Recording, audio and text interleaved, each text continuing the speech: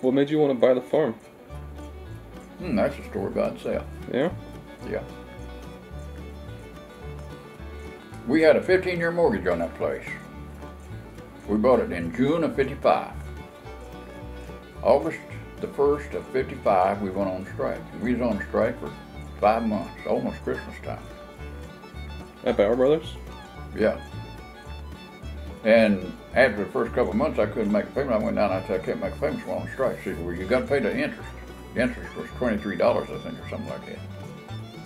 So I scrounged around and got the $23, and I paid them every time. But when we went back to work, we worked overtime. I worked 16 hours, 5 days in a row.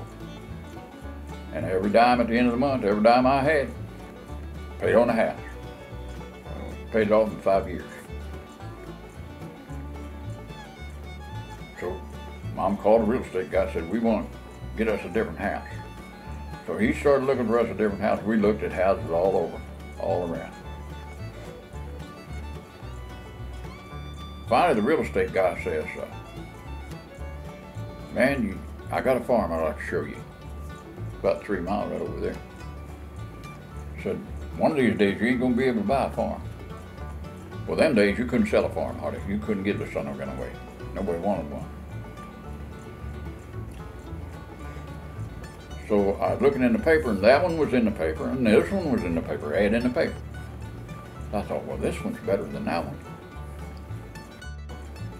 So the next day after work, I just went out to his office. I went in and I says, I'd like to buy that farm out there. He said, you can't buy that farm. I said, how the hell you know I can't buy that farm? I said, you go down to the bank and ask them if I can buy the farm or not. Next day, here he comes, the briefcase on his arm. After I got home from work, he come up to the house. He said, the bank said you could have it.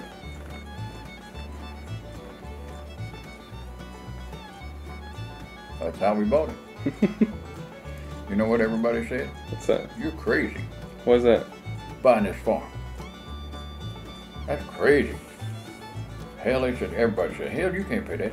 Well, meantime, these two old guys, they was brothers. That one old brother, he says, don't pay no attention to them people. You can get that farm, get it. As long as you can hold on to it, just get it and hold on to it. Well, didn't he know something about what he's talking about? Look what it's worth now. You know what I gave for it? I don't know. $44,000. Wow. You know what the guy that sold us this farm went? He went down in Turricella Manor. You don't know where that is, do you? It's on the north side of Springfield, right out of town there. He went on Thompson Trail and bought a house. I seen it in the paper where he'd bought the house in the legal notices for about $70,000 or $80,000 for that house. I bet you that house now ain't worth $200,000. Well, hell, he's dead. He's been dead for years. What was his name? Compton. Compton. His son was 16. Compton still, they had Compton lawnmower and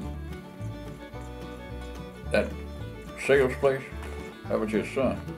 We come out here one day and wasn't nobody here, I guess, and he got one of the kids' bicycle and rode it off up the road. You remember that? I wasn't born yet.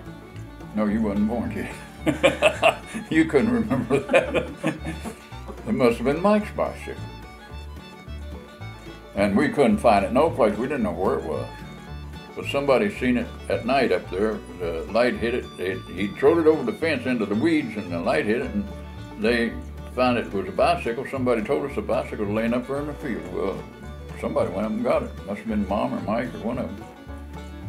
I can't remember getting it. He was about 16. Well, he grew up and started a business.